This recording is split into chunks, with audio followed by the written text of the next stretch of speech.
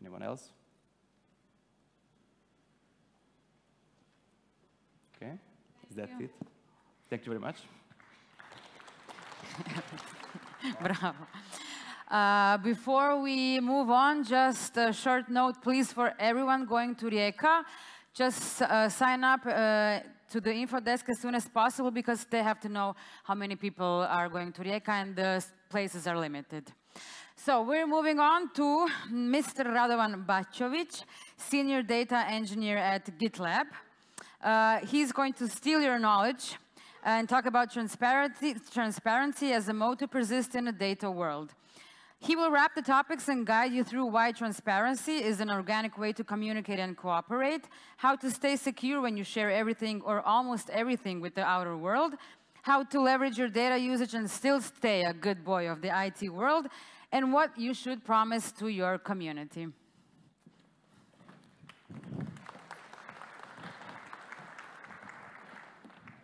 Let's see. Good afternoon, everyone. Just to correct introducer here, I will ask you to steal our knowledge.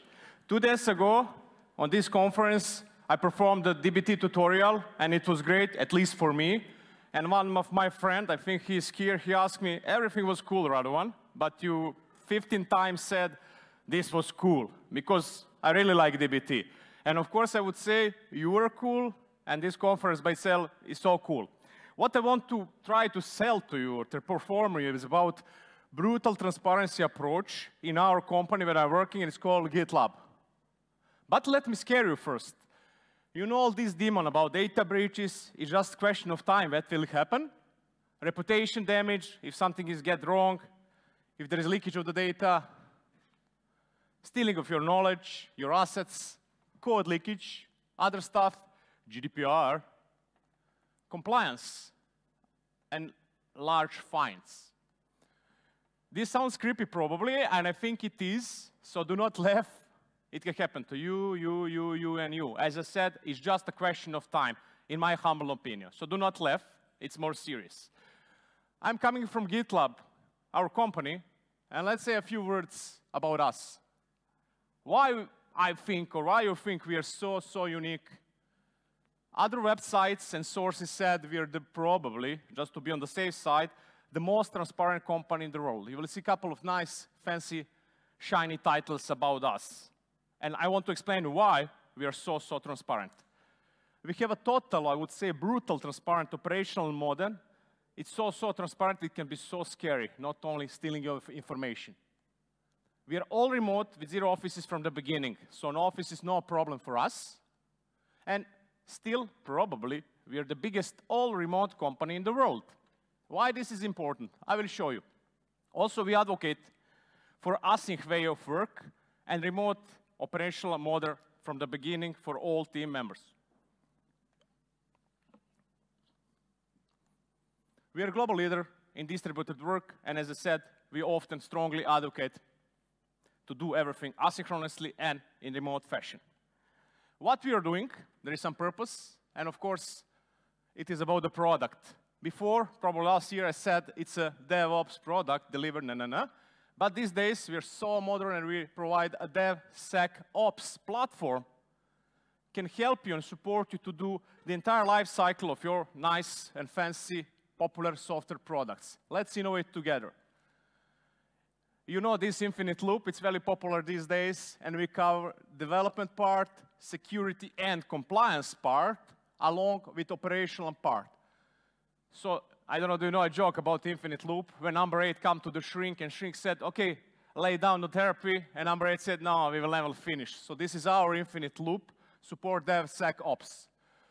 10 stages, actually, what we are doing and what our product can do for you, with very nice long description.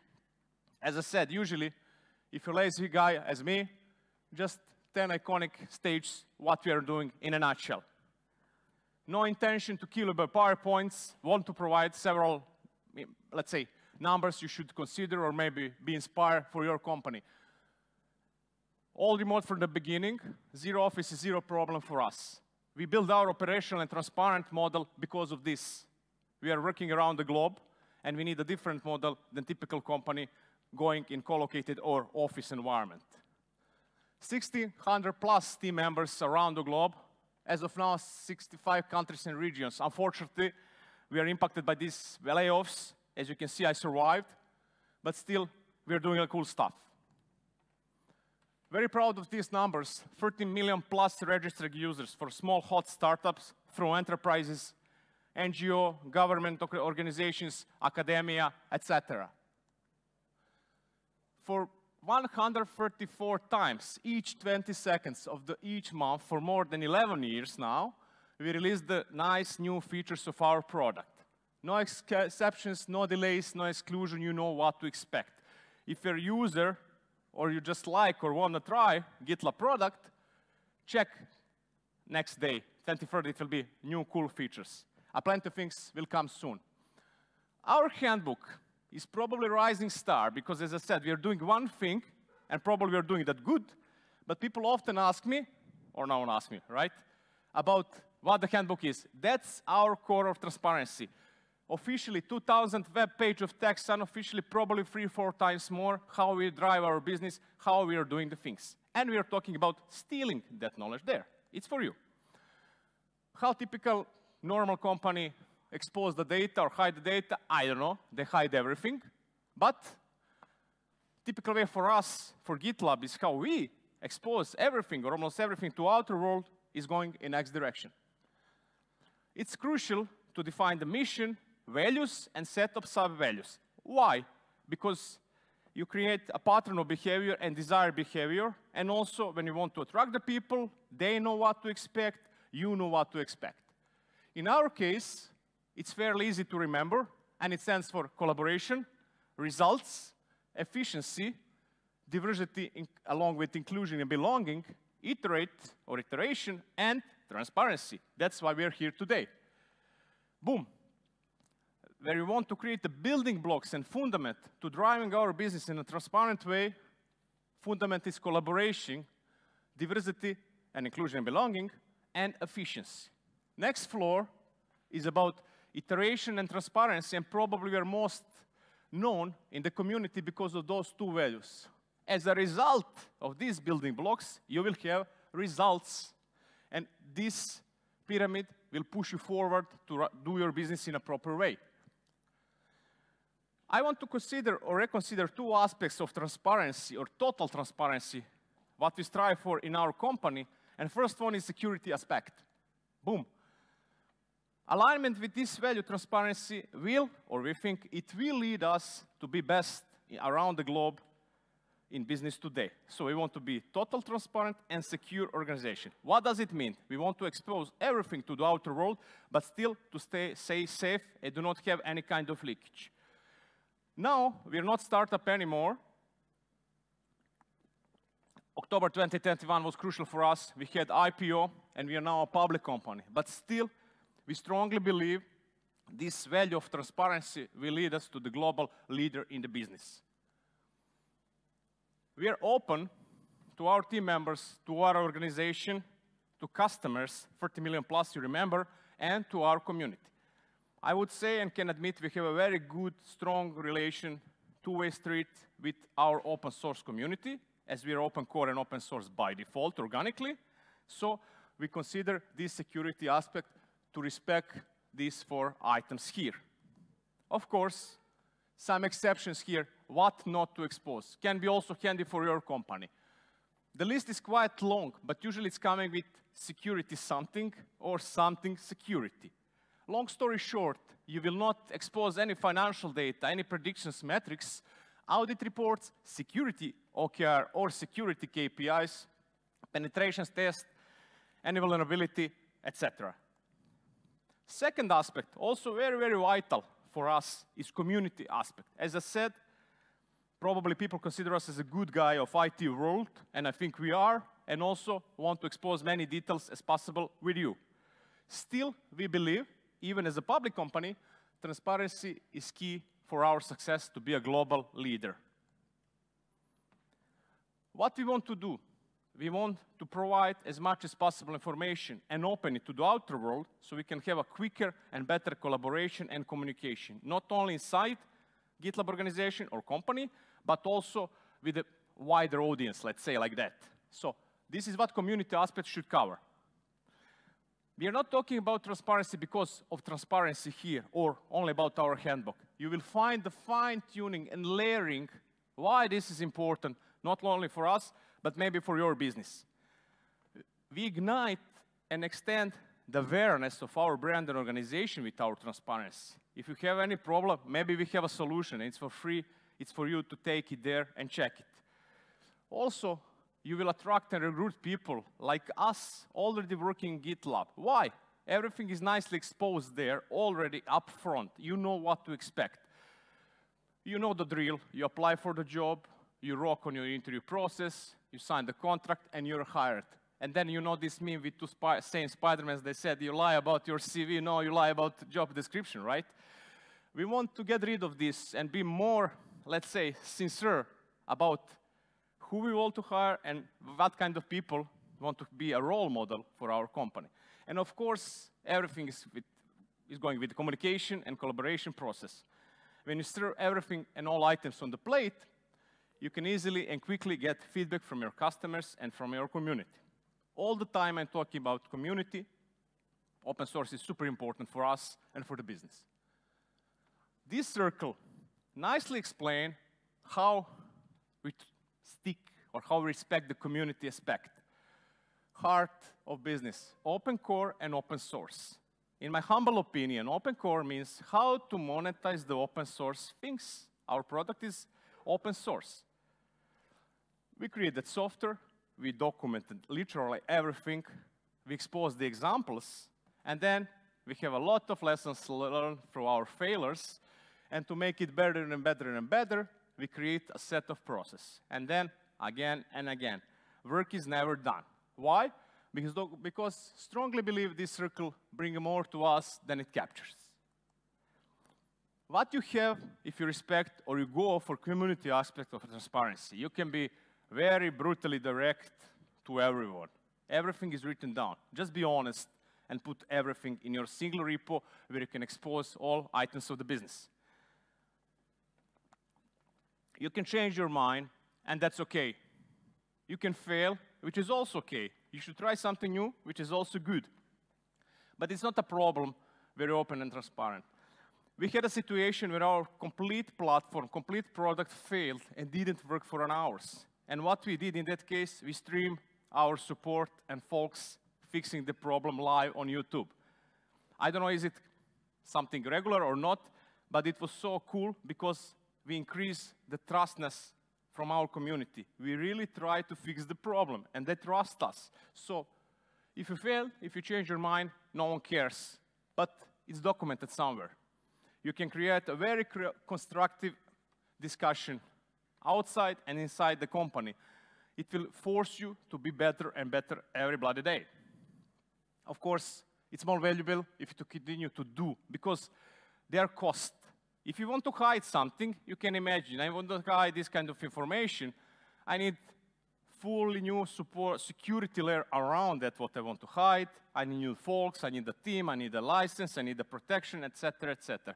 Probably, managers realize this, it's cheaper to be open than closed. This is the vital stuff. You remember our GitLab handbook, and it's our single source of truth. Long story short, very, very short, single source of truth is what each company needs. You have it or not, but I think you should have it, or at least you should start to create it. How? I will show you. 21st century, for the case started, probably you don't need more than a few seconds to find everything you need. Forget about emails, generate separate document in your favorite editor, go here and there, Jira, Confluence, GitLab, Microsoft, no. You should be able to find everything you need in a second. Of course, when we try to document something, we are talking about what I'm doing and how I am doing that, which is cool. But vital thing here is to say why, not just what. This sounds as a fancy title of some modern book about self-help, but it's not. Why is important? Because it provides a full context to each team member, each community member to understand the entire story. Without why, it's just what and how. It's a technical stuff.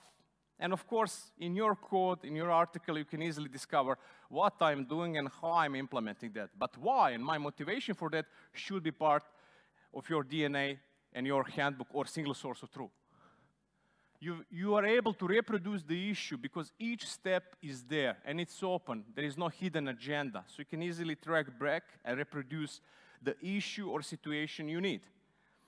In GitLab, we have something called transparency competency, and it's great from 5 to 13, the bigger the better in this case. How likely is team member competent and transparent, and how stick with that value in the company?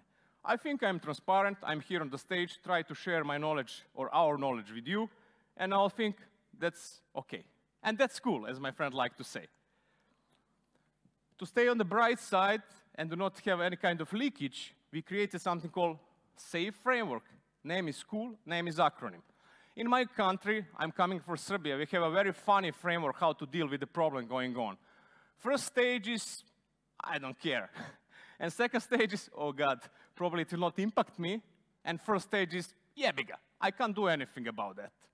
Luckily for us, we are using a different approach. It's called SAFE framework. Stands for sensitive, accurate, finance, and effect. This exercise and this algorithm help us to determine by ourselves, is it okay to share something, publish something, or not? And it's a good mental exercise for me, because without pinging my manager or anyone in the organization, you can think about security department, you can be manager to determine what to publish or not. Let's do it together. Do you want to publish sensitive information or not? No, it's fine. Okay, let's move forward. Otherwise, it's not going to happen. Is your information accurate? You can guarantee and you can verify that's true or not. Yes, let's go forward. Third step, there is forbidden to share financial data, metrics, and prediction. Very simple. There is no finance data. Let's go to the last step. Can your publishment or data or set of data statement can harm any part of your business, team members, customer, member of a community, anyone? No? Then it's safe to share. So this is our data flow, workflow, how we share something. As I said, literally we're sharing everything or almost everything, but this is a good mechanism to prevent any kind of leakage upfront as much as possible. So SAFE framework is here to save us. Our rising star, and probably unofficially the second best product, is our GitLab handbook. It's generated by us, team members, and members of community. What is this, and why this is important for you, for me, and why it's good to have it? Because it's central repo and DNA of your business and how you drive your business. Mainly when I'm talking about my product, it's hard not to touch story about the handbook. And everything is 100% open to the world. Of course, we have something internally which is forbidden. We also talk about that and mention that. Consider this as a single source of truth. Everything you should need to drive your business is there. Let's say you have a small, hot startup, you succeed, you need more team members. What you should do?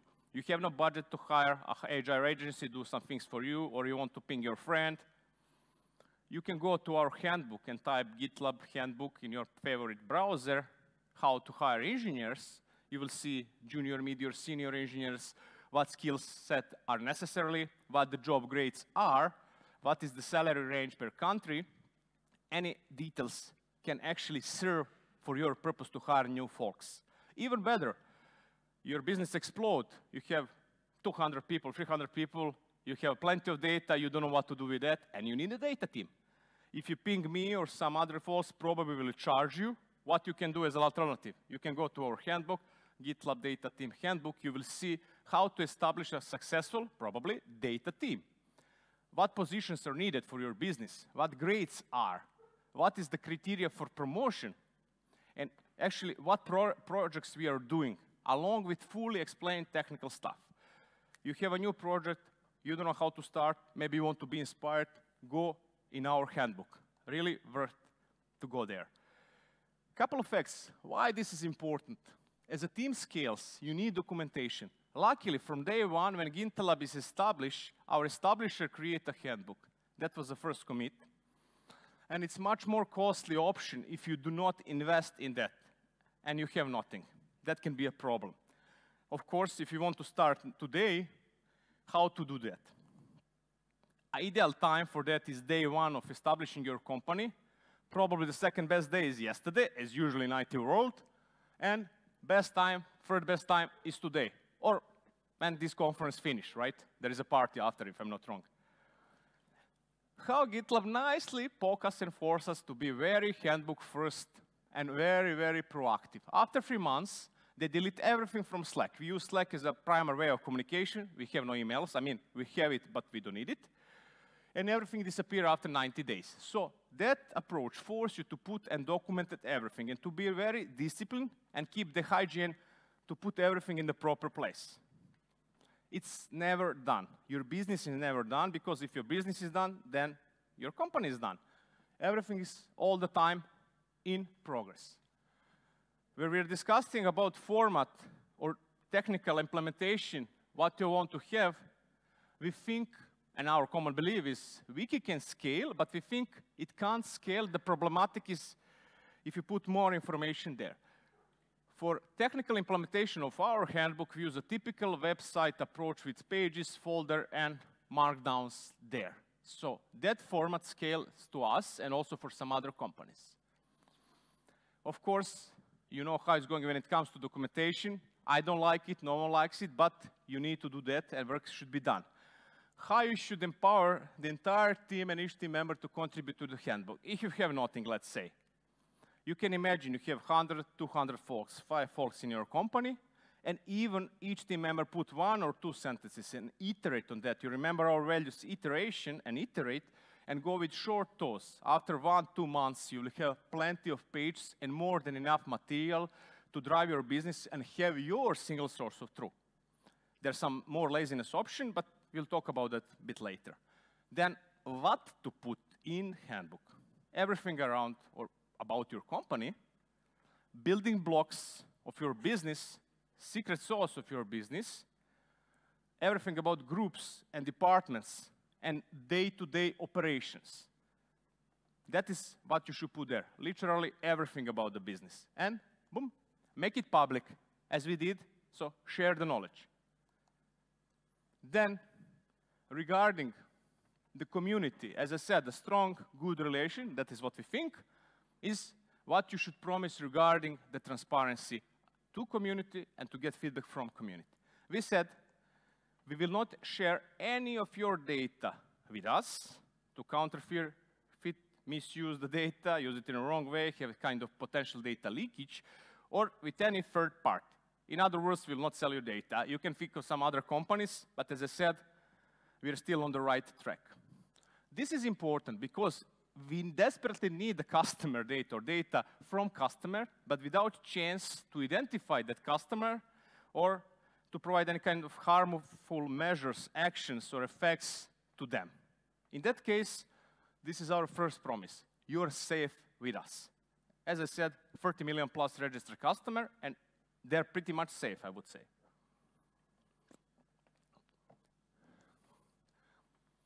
Recap. How to steal our knowledge in 3 steps, and there is 4th one. Check our handbook, easy to search, fork it, adjust it for your needs, and enjoy. It will be much easier to drive your business to success. Of course, before we close and have some takeaways, what questions do you have for me? I think we have some questions, or is it allowed? Cool.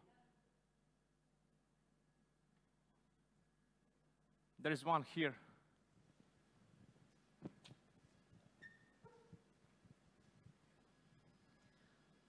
Okay, so in one of the slides, you've mentioned that metrics and predictions are not safe. I wanted to ask, why is that the case? Because aren't metrics one of the core in transparency of analytics? And can you point out of case when that was a drawback? There was a drawback because anything regarding the business you want to expose and can be harmful for your company by itself or can create any kind of damage. legal reason you can't share that. You have stakeholders, you have shareholders, etc. So by default, it's not forbidden because we're a public company. Any kind of predictions and results can put a damage against competitor on the market can be the case.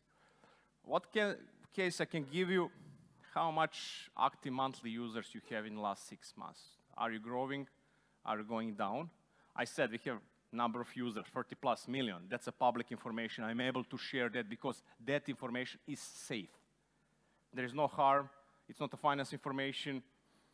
There is no, I would say, anything about security, so that's okay.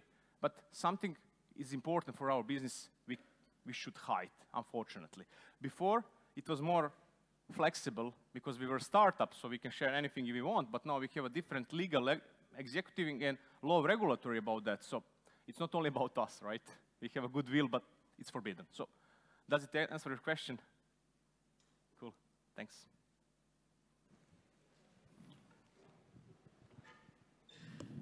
Right, so first I want to say basically what GitLab did is unprecedented. Like one of the most amazing things I've ever seen, honestly, with the handbook and everything. So my first question is basically, you said that there was a situation when you actually streamed, when you experienced some outage, right? And you wanted to stream and whatever. Does it, and how much of the burden does it actually put on people who might not feel comfortable sharing, you know, like everything? That's our operational model. That's a, let's say, edge case of example how we transparently are. And you record everything in real time on YouTube or any other platform, you name it. And I would say the main catch for that is you should build a trust, even it's a bad situation, no one likes it, you know. Night can be so long, I know that. But somehow in that case, you build a trust and you get feedback from community. Yeah, these guys are doing a great job. Life happens every day, but that is what it is, and I know they will fix it. So really, I trust their product and trust that cool support team, they will fix the issue. So I would say probably that's the catch in my opinion. Cool, and I have one more, if possible. Yes, please. I'm just curious, what is, if there is any, like the biggest challenge that you faced with this culture? All depends. I would say this type of culture is not for everyone. So let's start. Fully remote, asynchronously. If you're working for a US company, usually you should work second shift or overlapping the hours. It's not the case for us. The biggest challenge can be if you're not the perfect fit for the company and somehow you jump there. I'm a remote veteran, so for me it was kind of leveling up because we embraced that asynchronous culture, which is cool. Meetings are not mandatory, which is also great. If you don't want to be there, don't be there. So actually, we discard the 8 hours working time during day, 9 to 5 or something like that. You will have something called unlinear working day. It means you will work when you want and you have and produce your maximum. So you reconcile time and energy management, you reconcile your family life. Our motto is family comes first, everything else is second, which is cool and which is true. But I would say biggest challenge is if you're not self-driving person or you don't like autonomy, you're waiting for directions. We have something called manager of fun. Of course, it's hard to cover all things, but actually you are manager of fun. You will determine what you work on, how to get results. And you have values, you should stick with that, and sub-values help you a lot to go in the proper direction. Sounds good? Thank you. I think, yeah? You said that you get a lot back from the community. I get that you're like GitLab, trusted brand, a lot of people are interested in you, but what if I have my company 7658 and nobody is trusted in what I'm sharing? I'll get nothing from the community back by sharing. What are your thoughts on this? So sorry, what was the question? Can you rephrase? Like my assumption is that you get a lot back from the community because you're a big brand. Like a lot of people tend to follow you. But if I have a small company that doesn't have a recognized brand, will I get something back from the community by being open and sharing? I would say yes, probably it's up on the model. Yeah, to be honest, we have a strong brand and strong awareness because of that transparency. And people trust us, as you said. If you're a user or not, doesn't matter, but you will get something back because, yeah, you're popular and people recognize you. If you're a smaller company, somehow probably you need to promote yourself in a good way.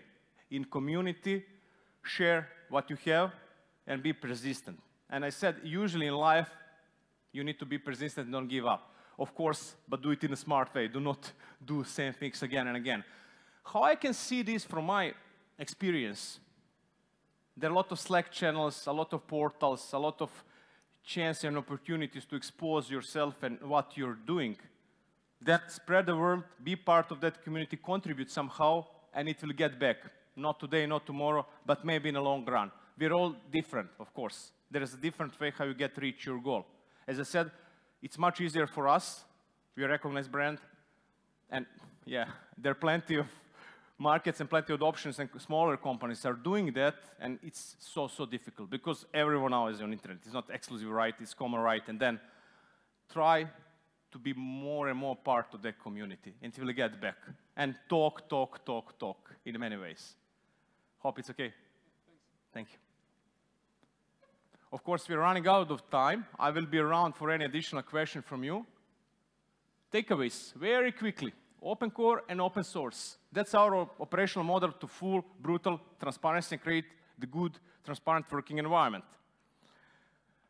As you can notify, probably we are short-term, very critical to each other, to ourselves. Long run, we are so optimistic. This criticism will lead us to win the game at the end of the day.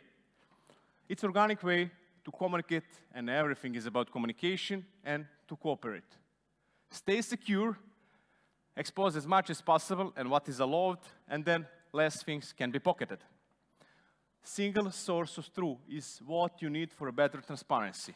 Everything should be written somewhere. If it's one place, it's perfect. Key promises to your community. It's fairly easy to reuse the knowledge and experience. You're not the first person in the world who has that kind of problem, probably, 99% of the time. And you can think of GitLab way. How we are doing that, adjust it for your needs. This is me. Let's be transparent. Feel free to ping me, blame me, put some nice words. I'm always open to discussion. So I would say, this is cool, you are cool, party will be cool, and thanks a lot, ladies and gentlemen. See you soon.